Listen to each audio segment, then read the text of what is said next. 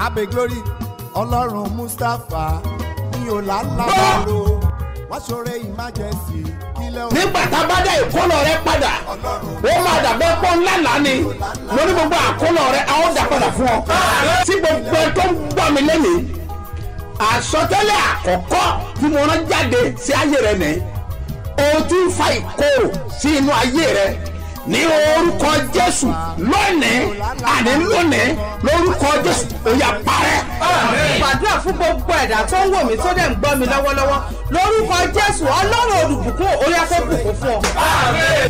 ǹjẹ́ kí ọlọ́run àlàáfíà kí ó wà pẹ̀lú gbogbo ènìyàn tó ń gbọ́ ohùn mi jákèjádò àgbáyé tẹ́wọ́ àdúrà síwájú ọlọ́run tó dá ayé àti ọ̀run mi àwọn wòlíì ẹni tó ní gbogbo ipá àti agbára ní orúkọ rẹ ni mo sọ tẹ́lẹ̀ sáyé ìránṣẹ́ yìí ní orúkọ Jésù àánú láti òkè wá ojú rere láti òkè wá ẹ yọ̀ǹda rẹ̀ fún lórúkọ Jésù bíbélì wípé ẹnìkankan kò lè rí ohunkóhun gbà àyàfi tá a bá fi fún láti òkè wá ǹjẹ́ ìwọ àyànfẹ́ gbọ́ ọ̀rọ̀ Olúwa láti ẹnu mi láti òkè wá aláàánú dìde fún ọ láti òkè wá olóore dìde fún ọ kọ́kọ́rọ́ tó ń wá kiri lónìí àná lónìí ọ̀run fi lé ọ lọ́wọ́ Ọlọ́run á dùn ọ́ nínú ó yá gba lẹ́tà ayọ̀ gba kọ́kọ́rọ́ ayọ̀ ọmọ rẹ yẹ wọ́n gbélé ọ lọ́wọ́ ọkọ rẹ yẹ wọ́n fi lé ọ lọ́wọ́ ìyàwó rẹ wọ́n fi lé ọ lọ́wọ́ físà yẹ wọ́n fi lé ọ lọ́wọ́ ìwé ìgbénu náà fi lé ọ lọ́wọ́ ó yá gbà tiẹ̀ ọ̀run dá ọ láre wàá dẹ̀ ṣe bí ọba Jésù Olúwa wa orúkọ mi ò yí padà àpòstélì yìí ni Dr. SMO Mustapha JP Babasebioba láti ìjọ Seed of Calvary Church Land of Reality tólùjọ wà ní Gbáremú Ìdíòbí airport area ní ìlú Ìbàdàn. Babasebioba Ìbàdàn City Mega Crusade ire òpin ọdún yálùmọ́ Jésù ń pè yín o ẹ máa bọ̀ PCOS playing ground ilé akéde oríta Báṣọ̀run ìlú Ìbàdàn ló ti ń wáyé o. gbogbo èèyàn ìlú Ìbàdàn City Mega Crusade òde o máa mi ìlú títí PCOS playing ground ilé akéde oríta Báṣọ̀run ìlú Ìbàdàn máa gbọ́ bítíbitì èèyàn lálejò nítorí ìsọjí alágbára láyé tá a pàkórí ẹ̀ ní I will not leave you until you bless me Genesis 32 verse 26 ẹ̀tọ́ gbogbo wa ní rẹ̀ òkú ọdún látọwọ́ Olúwa ìwọ náà wà bẹ̀rẹ̀ tiẹ̀ kó rí gbà ó máa bẹ̀rẹ̀ lọ́jọ́ Monday December 26 títí wọ Saturday December 31 ọdún yìí tá a máa ṣe crossover wọnú ọdún tuntun 2023 aago mẹ́rin ìrọ̀lẹ́ lójoojúmọ́ ọ̀pọ̀lọpọ̀ olórin ẹ̀mí ló máa wà ń bẹ̀ Apostle Dr. and Prophetess Mrs. SMO Mustapha JP Babasebioba lólùgbàlejò ẹ̀túyàyà jáde máa bọ̀ wá gbárí òkú ọdún lọ́wọ́ Olúwa kájọ Sebioba wọnú ọdún tuntun 2023. ọ̀rọ̀ jáde láti ẹnu mi What came out from my mouth? ní orúkọ Olúwa tí ó dá ayé àti ọ̀run ayé rẹ̀ á fọ́ Your life will manifest. Ọlọ́run á bẹ̀ wò God will visit you. á gbógo rẹ̀ jáde Bring out your glory. wàá dẹ̀ ṣe bí ọba Reign as a king. Jésù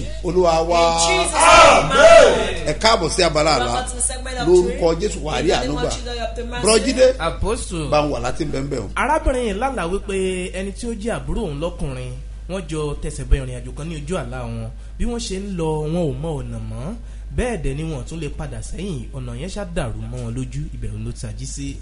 Those women dreamed that her immediate younger brother could not get to their destination and not able to locate where they are coming from, and she wakes up.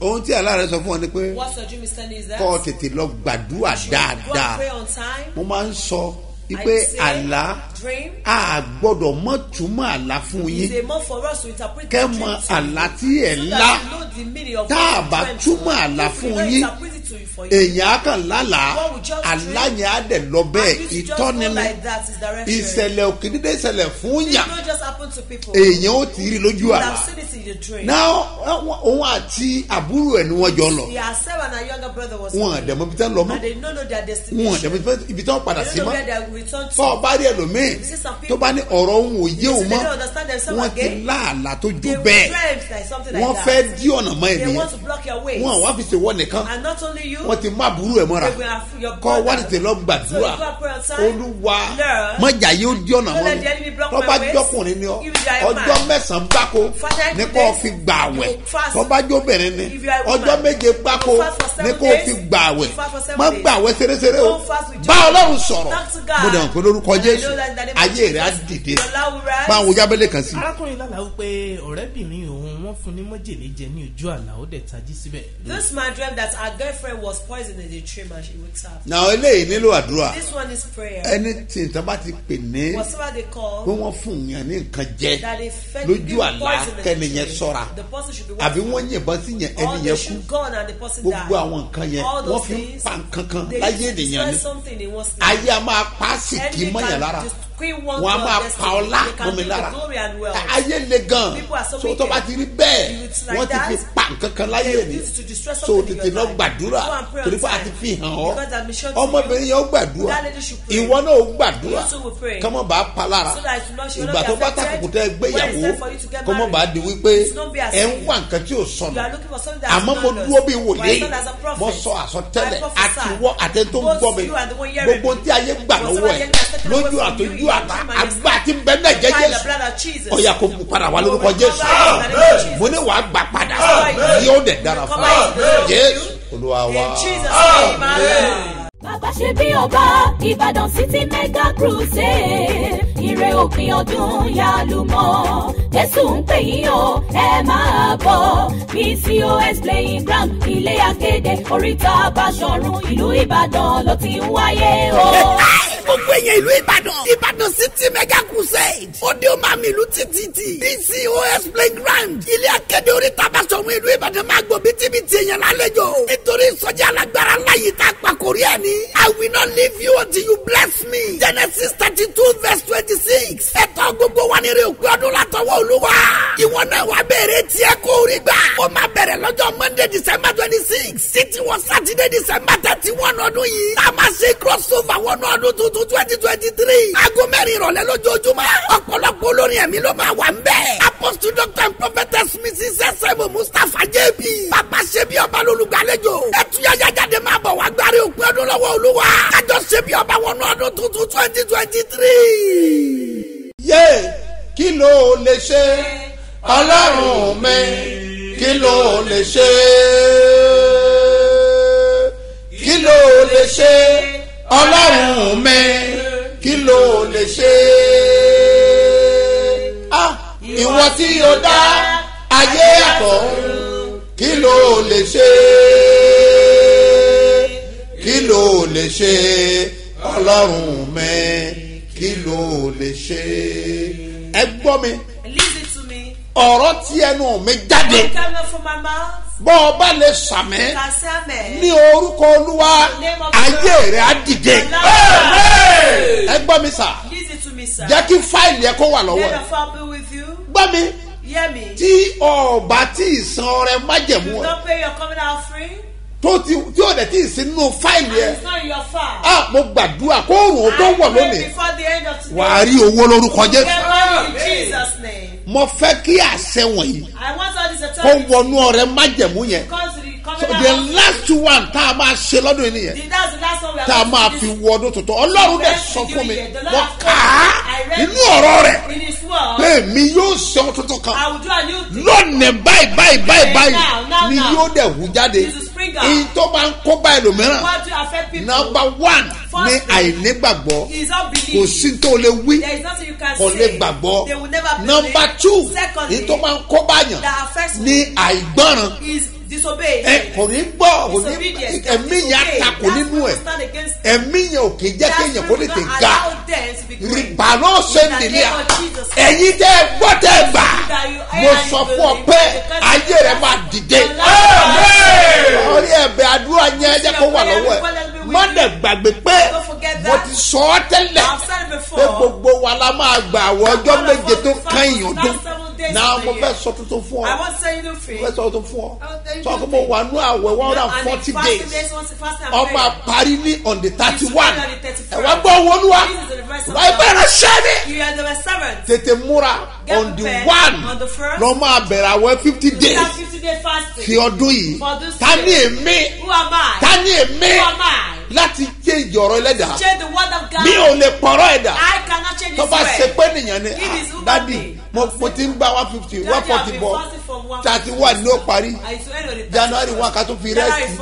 ta ni èmi láti pa òun ẹlẹ́dàá tí n bá sọ fún ọ pé báyìí ló wà wí kọ́ tètè dì mú tètè mi náà bá gbọ́ mo máa ń ṣiṣẹ́ lórí ẹ̀ ọjọ́ tó ní kí n bẹ̀rẹ̀ 140 ọjọ́ yẹn ni mo bẹ̀rẹ̀ mo lè announce ọjọ́ yẹn mi ò mọ̀ pé 31 ló máa pé 140 ó tún wá sọ fún mi pé kí 50 days kó tún wá bẹ̀rẹ̀ ní on the 1 èmi ò lè pọ́n òun ẹlẹ́dàá torí òun ló ń darí mi mo máa ń tẹ̀lé ìdarí ẹ̀ mi òun náà ló sọ pé kí n kéde kí gbogbo ènìyàn kí wọ́n make sure pé wọ́n san ọrẹ májẹ̀mú tiwọn nínú oṣù December yìí tá a fi wọ January ká wá fi májẹ̀mú yẹn gbàdúrà wọ ọdún tuntun tó lọ́wọ́ sọ fún mi pé December sọ fún mi pé 2023 wípé ọdún ìrọ̀rùn ní ẹ má gbàgbé pé nígbà tó pé 2020 ní convenient year gbogbo èèyàn ló ń pariwo ọdún kòrò ẹsẹ̀ pé ní convenient year mo ló sọ pé my convenient year not your convenient year bí wọ́n bá ti gbàgbọ́ pẹ̀lú mi ní ọ̀rọ̀ yẹn bá a ṣiṣẹ́ láyé ẹ̀ èlàbúrínà dèngúlẹ́bàá ayé rẹ̀ máa fọ́ lórúkọ Jésù ṣé gbọ́ ló pàṣẹ pé òróró fáwọn èèyàn tí wọ́n máa lò ní December 31 Olúwa ló sọ bẹ́ẹ̀ December ló ní jẹ́ kí Matthew kó wà bẹ́ẹ̀ ni àwọn branches kan wà táwọn náà máa lo òróró lágbára Ọlọ́run bí ọ̀tá wọ́n máa lò ń bẹ́ẹ̀ lágbára Ọlọ́run kí ni wọ́n máa fi ṣe on the 31 ni wọ́n máa pè kí n ṣe ọ̀la ìṣọ́ òru kan ṣoṣo ibẹ̀ náà láti bẹ̀rẹ̀ ìsìn màmá kéde àdírẹ́sì ibẹ̀ yìí tẹ̀ wá Ṣàngó tẹ̀ wá lọ́tà àfẹ́ gbàdúrà ni mo máa júwe àdírẹ́sì fún yín ọ̀rọ̀ ẹ gbọ́dọ̀ gbọ́ rábì nàndẹ̀ríkà lórúkọ Olúwa ayé rẹ̀ máa fọ́ lórúkọ Jésù òní ayé rẹ̀ á fọ́ lórúkọ Jésù lágbára Ọlọ́run a ó pè ní abúlé Ẹ̀gbá ìyẹn nìkan kọ́ a tún máa pè ní Àkútè ìyẹn nìkan kọ́ èyí tẹ́ wà láṣẹ́ṣe a máa pè ń bẹ̀ èrè mi ní Yaroda làgúdí mọ́dá àyàkó lórúkọ Jésù mo ní káyé rẹ̀ kó fọ́ lórúkọ Jésù a máa pè ní Àbújá bákan náà a pè ní Port Harcourt ẹ tẹ́wọ́ síwájú àánú máa dìde sáyé ẹ sọrí ìgbàgbọ́ tó o bá lè ní ọmọkùnrin mọ̀ gbàgbọ́ o ìgbàgbọ́ rẹ̀ mọ̀ pọ̀ ìgbàgbọ́ rẹ̀ mọ̀ pọ̀ ẹ gbọ́n tó wí ni ẹnjìnà àjà gbọ́n ọ̀dọ́kùnrin yìí.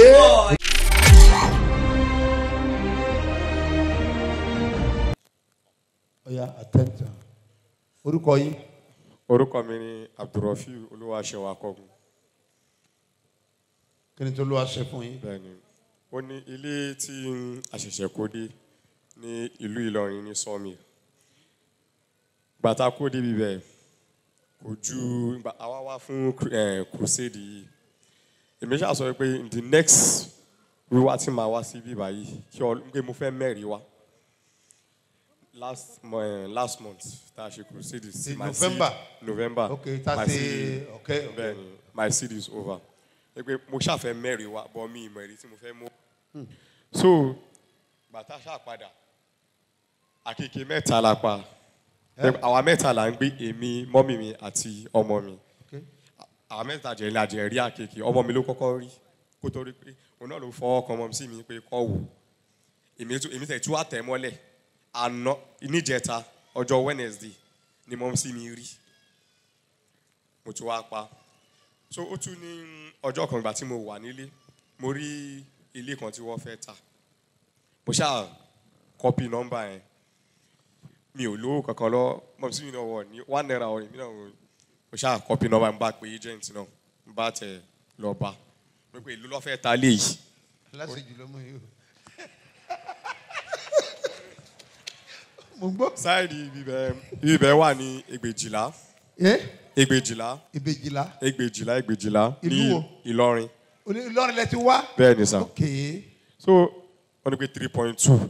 ní ní pé ìdíwé tí mo ṣe múra tí mo ṣe dress ó máa rò wá pé owó kan ló wà lọ́wọ́ mi kódà mo rìn láti ibẹ̀ gan délé ni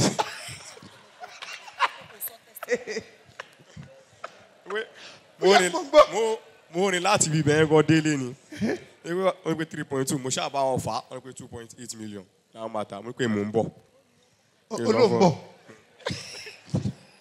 ó fẹ́ lọ gbé one bank.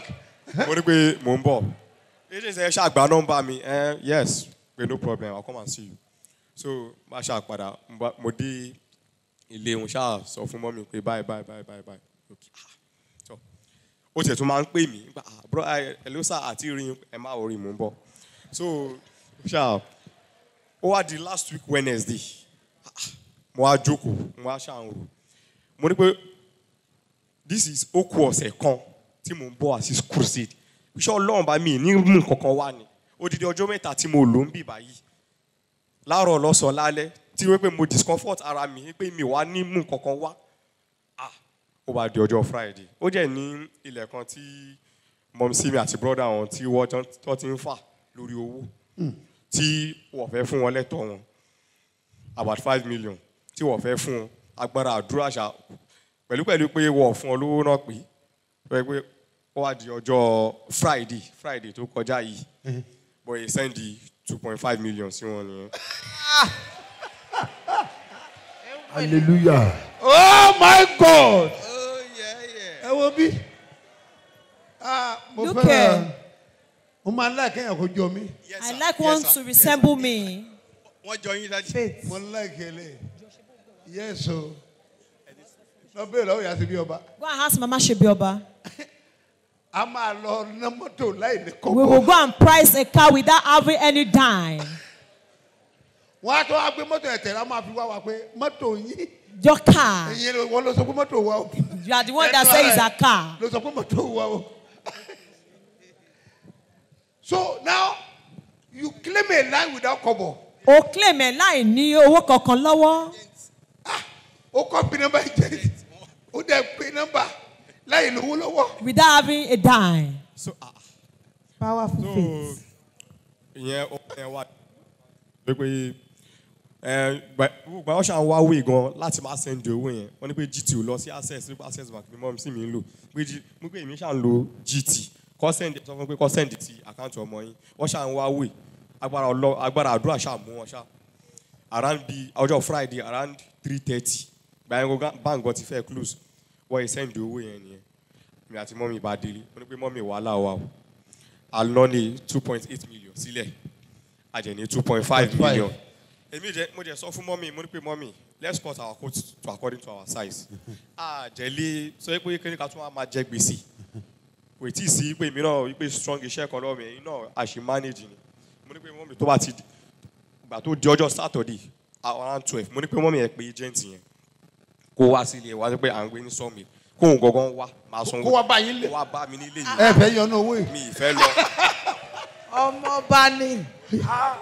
mo ń gbọ́ nípa àṣẹ yẹn. ìgbà tí mo ṣe àpẹẹrẹ ló sà mo fẹ́ rí yín àìbò lẹ́ ń gbé àmú SOG ní sọ́mi ẹ má wọrí nípa transport yín kò bá wa gbà tó ṣáàdì àpẹẹrẹ ọ̀rọ̀ ti change nǹkan tí mo expect mo sì mi jókòó mo jẹ́ jókòó nípa nǹkan tó kọ ilé tí àjọ sọ yẹn mi hope wá ní èlò ni màá san mo gbé tẹ́ bá lè gba 1.9 million 100,000 fún agent fee yín kò bá jókòó ṣáàjókòó wá ní pé òun pé ẹni tó nílé bó ṣe pé ẹni tó nílé nìyẹn ẹ ṣáà ní pé no problem ẹ ṣáà kó wa.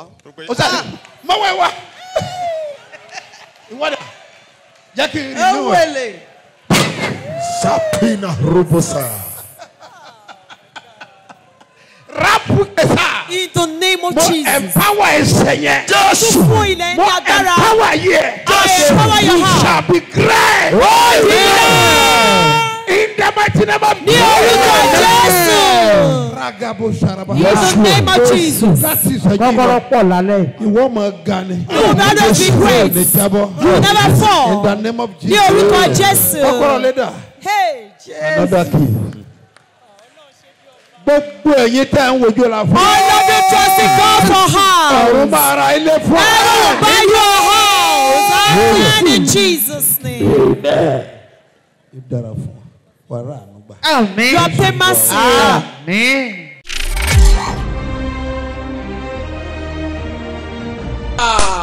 Ẹgbẹ́sà. Listen, sir. Àṣẹ́tẹ̀nù mi jáde. Authority released from my mouth. Bí ìwọ náà bá gbàgbọ́. If you to believe. Mo sọ fún ọ pé kọ́kọ́rọ́ lè tiẹ̀. Ó yá gbà lórúkọ Jésù. Ìgbàgbọ́ lè gbà. You receive it with faith. Ìgbàgbọ́ lè. You receive with faith. Gbọ́mísà. Kọ́kọ́rọ́ mọ́tò tiẹ̀. Ó yá gbà. Ó físà tiẹ̀. Ó yá gbà. Ìwé ìgbẹ́lu yẹn. Ó yá gbà. Rabinaja ló ká bá a fọ. Rẹ́nẹ́ yàtọ̀ a. Bí wọn náà bá gbàgbọ́. Mo dúró bí wòlé. Mo sọ àsọtẹ́lẹ̀. Àmì ẹni mo fẹ́. Lóòkọ Olúwa. Ohun tó ń pọ̀ gbẹ yẹn gángan. Ohun tó nílò yẹn gángan. Ọmọ tó fẹ́ bí ẹ. Ó yá gbà. Jésù Olúwa wa. Babasebioba Ìbàdàn City Mega Crusade ire òpin ọdún yálùmọ́ Jésù ń pè yín o ẹ máa bọ̀ PCOS playing ground ilé akéde oríta Báṣọ̀run ìlú Ìbàdàn ló ti ń wáyé o. Gbogbo èèyàn ìlú Ìbàdàn City Mega Crusade òde o máa mi ìlú títí PCOS playing ground ilé akéde oríta Báṣọ̀run ìlú Ìbàdàn máa gbọ́ bítíbitì èèyàn lálejò nítorí ìsọjí alágbára láyé tá a pa kórí ẹ̀ ní. I will not leave you until you bless me. Genesis 32:26. Ẹ̀tọ́ gbogbo wa ní rẹ̀ òkú ọdún látọwọ́ Olúwa. Ìwọ náà wà bẹ̀rẹ̀ tiẹ̀ kó rí gbà. Ó máa bẹ̀rẹ̀ lọ́jọ́ Monday December 26. Títí wọ Saturday December 31 ọdún yìí. Tá a máa ṣe crossover wọnú ọdún tuntun 2023. Aago mẹ́rin ìrọ̀lẹ́ lójoojúmọ́. Ọ̀pọ̀lọpọ̀ olórin ẹ̀mí ló máa wà ń bẹ̀. Apostle Dr. and Prophetess Mrs. S.M. Mustapha J.B.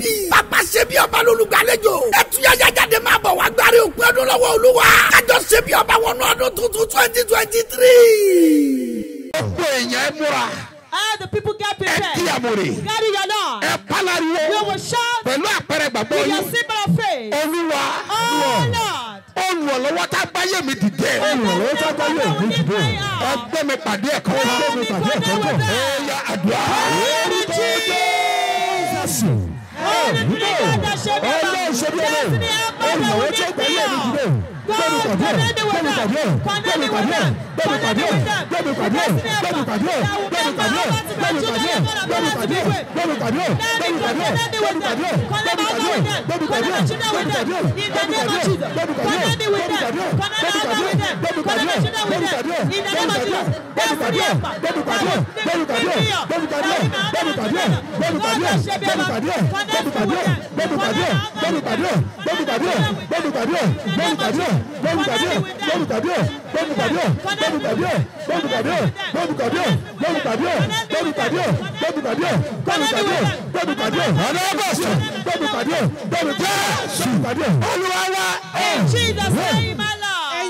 Now will you pray? Wọ́n máa ń pe bàbá kan ní Olúlànà. They call a man Olúlànà.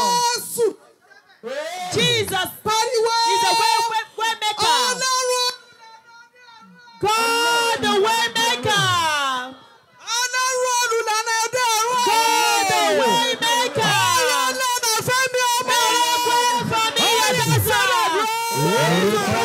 Jesus.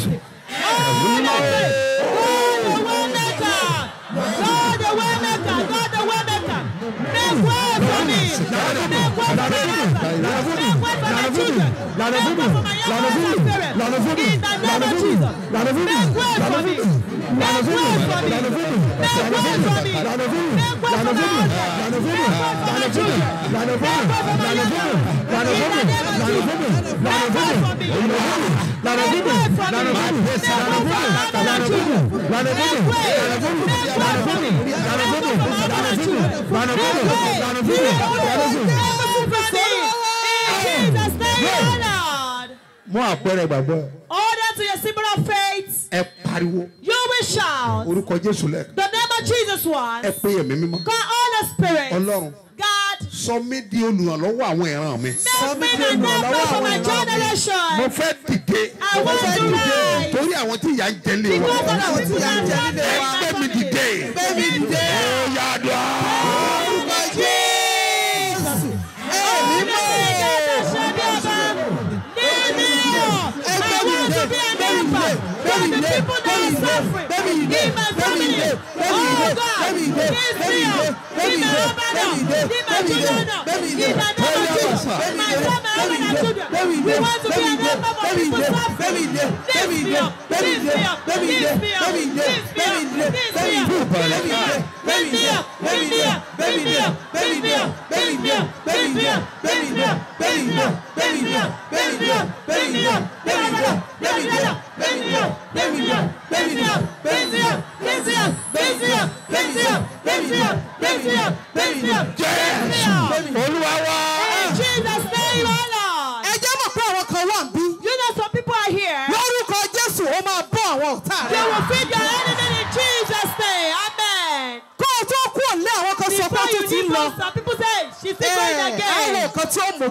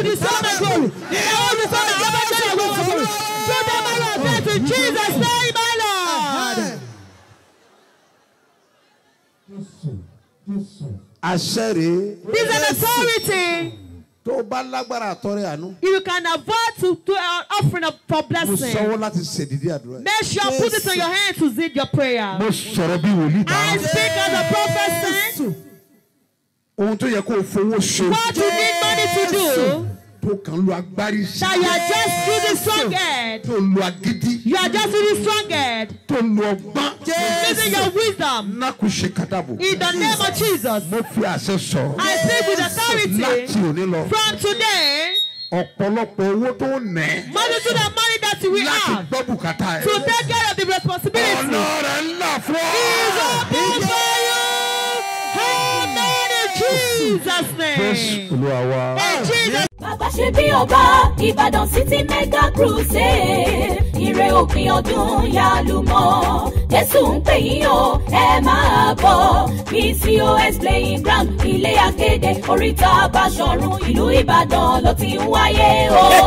Gbogbo èèyàn ìlú Ìbàdàn City Mega Crusade òde o máa mi ìlú títí PCOS playing ground ilé akéde oríta Báṣọ̀run ìlú Ìbàdàn máa gbọ́ bítíbitì èèyàn lálejò nítorí ìsọjí alágbára láyé tá a pàkórí ẹ̀ ní I will not leave you until you bless me Genesis 32:26 ẹ̀tọ́ gbogbo wa ní rè òpin ọdún látọwọ́ Olúwa ìwọ náà wà bẹ̀rẹ̀ tiẹ̀ kó rí gbà ó máa bẹ̀rẹ̀ lọ́jọ́ Monday December 26 títí wọ Saturday December 31 ọdún yìí tá a máa ṣe crossover wọnú ọdún tuntun 2023 aago mẹ́rin ìrọ̀lẹ́ lójoojúmọ́ ọ̀pọ̀lọpọ̀ olórin ẹ̀mí ló máa wà ń bẹ̀ Apostle Dr. and Prophetess Mrs. S.M. Mustapha JB Babasebioba lolùgbàlejò ẹ̀túyàyà jáde máa bọ̀ wá gbárí òpin ọdún lọ́wọ́ Olúwa kájọ Sebioba wọnú ọdún tuntun 2023.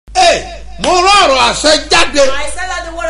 Bí ìwọ bá gbàgbọ́, ayé rẹ̀ á dìde. Ayé rẹ̀ á fọ̀. Ọlọ́run á dá ọ lóhùn. Ọlọ́run á yà ọ lẹ́nu. Ìran ògo á ṣẹ́ mọ́ ọ lára. O máa ṣe bí ọba. Ẹ̀bẹ̀ rẹ àti àdúrà rẹ yóò ṣe ìtẹ́wọ́gbà. Ọlọ́run ìgbà àti májẹ̀mú lórúkọ Jésù ó máa dá ọ lóhùn. Wàá dẹ̀ kọrin ayọ̀. Jésù Olúwa wa. Lórúkọ Olúwa wàá rí àánú gbà. Ìpàdé ń tẹ̀síwájú ní apẹtẹ ẹ má gbàgbé pé program yẹn aago 7 náà máa bẹ̀rẹ̀ aago 10 láàárọ̀ yìí ó ti parí. Bákan náà program wà ní Àgbàdo Ọjà ní àárọ̀ yìí ẹ má gbàgbé wípé ní Ìgàndò ní Abúlé Ẹ̀gbá àti Lùsádà ìṣọ́ òru ń tẹ̀síwájú. Bẹ́ẹ̀ ni ìṣọ́ òru mẹ́ta ní àná ni wọ́n ti bẹ̀rẹ̀ ó ń tẹ̀síwájú á dẹ̀ parí sí cross over.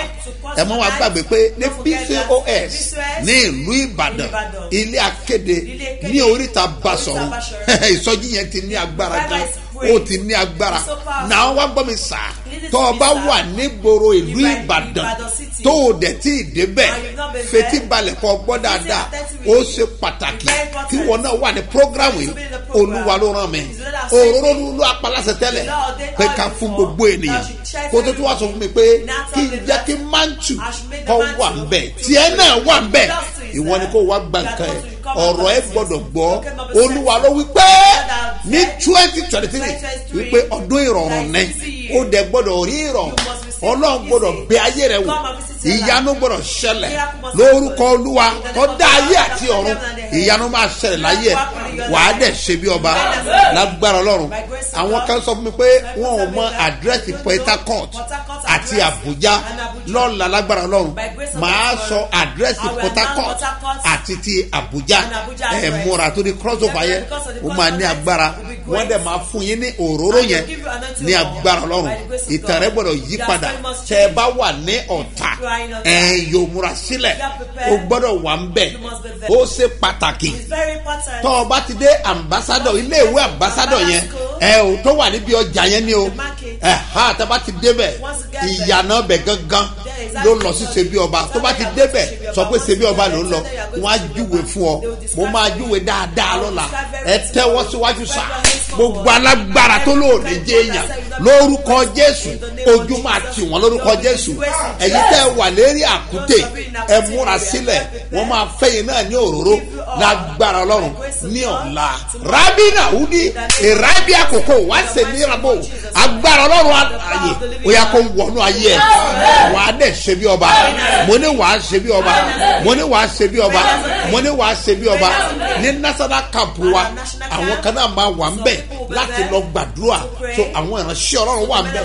láti gbàdúrà fún yín ẹ̀bẹ̀ ní náà àdúrà ti wà ní gbogbo àwọn ilẹ̀ yẹn kò ń dédé dára fún yàn ó nílò àṣẹ lórúkọ Jésù àṣẹ ọ̀run ó máa gbé ògo ẹ jáde ọ̀la máa ní agbára gbogbo branches wa pátá ó máa jò bí iná ni bẹ́ẹ̀ ni àwọn ikọ̀ ti wà ní àdúrà sẹ́yìn pé a wà nínú àwẹ̀ 140 days bẹ́ẹ̀ ni iṣẹ́ agbára gbọ́dọ̀ ṣe iṣẹ́ ìyanu gbọ́dọ̀ ṣe ó gbọ́dọ̀ rí ọwọ́ Ọlọ́run mọ̀ wí lórúkọ Olúwa ayé rẹ̀ á dìde ó dẹ̀ máa dára fún ọ tọ́lọ́ bá fi sí ọlọ́kàn láti ṣe ohunkóhun fún iṣẹ́ ìránṣẹ́ yìí o fẹ́ san ìdámẹ́wàá òpin ọdún o fẹ́ san ọrẹ o fẹ́ support program yìí àbò o fẹ́ san ọrẹ májẹ̀mú rẹ àwọn kan sọ pé wọn ò tí ì gbẹ́yọ ọrẹ májẹ̀mú 1,000 naira ní ṣùgbọ́n àwọn kan wà tí wọ́n ń san jù bẹ́ẹ̀ lọ bọ́lá ọba ti fún ọ lágbára láti fi support ẹ lórúkọ Jésù májẹ̀mú ayọ̀ rẹ o máa wá sí ìmúṣẹ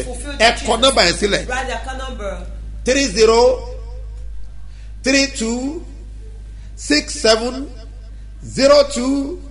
3032670285 ẹ gbọ́ lẹ́ẹ̀kan sí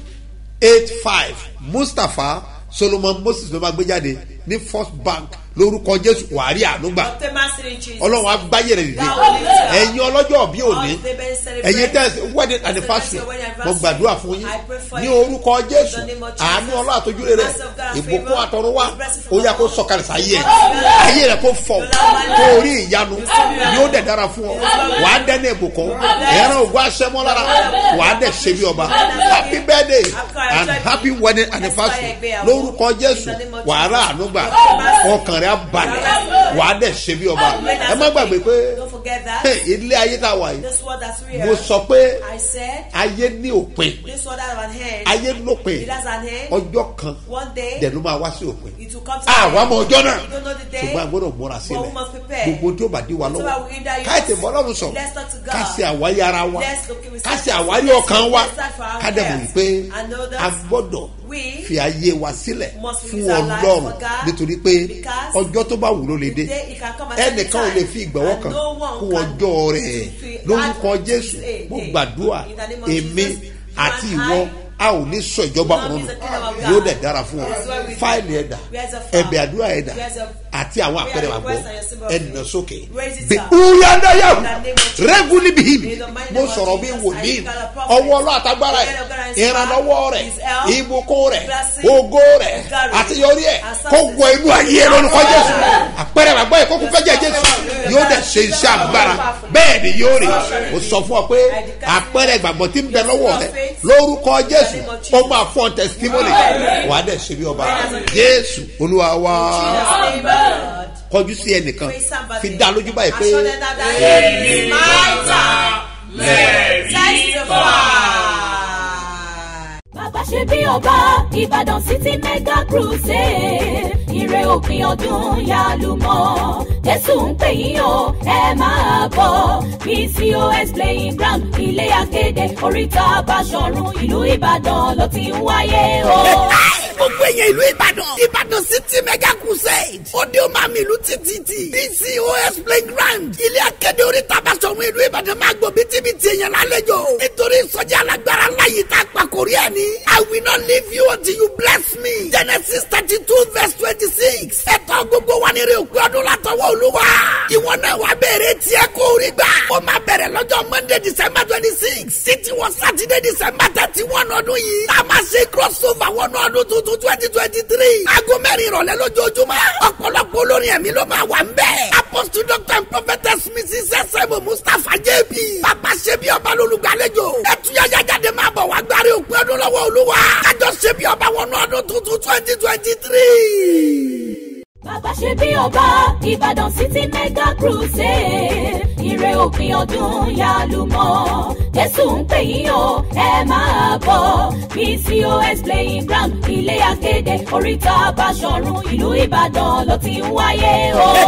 Gbogbo èèyàn ìlú Ìbàdàn City Mega Crusade òde ó máa mi ìlú títí PCOS playing ground ilé akéde oríta Báṣọ̀run ìlú Ìbàdàn máa gbọ́ bítíbitì èèyàn lálejò nítorí ìsọjí alágbára ńlá yìí tá a pa kórí ẹ̀ ní. I will not leave you until you bless me. Genesis 32:26. Ẹ̀tọ́ gbogbo wa ní èrè òkú ọdún látọwọ́ Olúwa. Ìwọ náà wá bẹ̀rẹ̀ tiẹ̀ kó rí gbà. Ó máa bẹ̀rẹ̀ lọ́jọ́ Monday December 26. Títí wọ Saturday December 31 ọdún yìí. Tá a máa ṣe crossover wọnú ọdún tuntun 2023. Aago mẹ́rin ìrọ̀lẹ́ lójoojúmọ́. Ọ̀pọ̀lọpọ̀ olórin ẹ̀mí ló máa wà ń bẹ̀. Apostle Dr. and Prophetess Mrs. S.M. Mustapha J.B. Babasebioba lolùgbàlejò. Ẹ̀túyàyà jáde máa bọ̀ wá gbárí òkú ọdún lọ́wọ́ Olúwa. Babasebioba wọnú ọdún tuntun 2023.